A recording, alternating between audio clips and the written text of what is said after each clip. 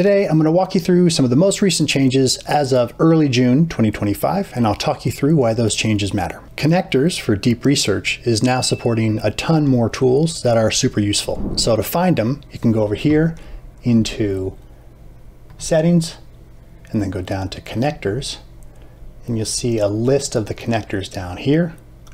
Box and Dropbox, Google Drive is there, several mail options.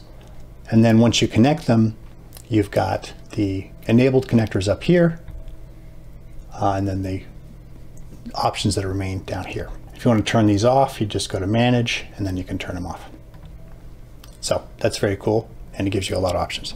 Now, connectors is still very much in its infancy, as it really only can pull around 15 data points per search request. So that means if you ask it to go into your inbox of your email, it'll comb through your email, but it'll only pull 15 data points from your inbox versus referencing the entire inbox. So just keep that in mind. Memory is now more comprehensive for free users. This means both your saved memories and your recent conversations can be referenced if you choose that option. As a reminder, you can make that change in Settings over here.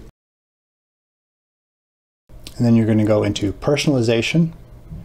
And so this is reference memories here. You can turn that off and on. And then this is your reference chat history here. So it can go back and reference prior conversations that you've had when it's responding, which can be very powerful. The next thing that I love is advances to voice mode. If you tried using a voice mode for conversation in the past, you know that you were constantly getting interrupted by the avatar. A natural flowing conversation was almost impossible. Things have gotten way better. Check this out. I'm going to intentionally pause mid-sentence here and notice that it won't cut me off. It'll just respond naturally when it sounds about right. Push the button there, starting. So listen, I was thinking about coming up with a combination of F1 racing and maybe brushing your teeth. What are your thoughts? That is such an intriguing combination. I love it. One of the use cases I really love is morning brainstorming.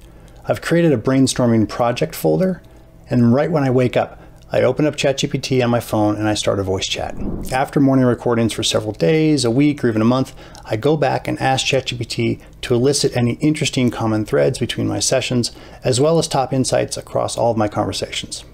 Check this out. I think you'll be amazed. Hit subscribe if you're into these kind of updates, and I'll see you next time.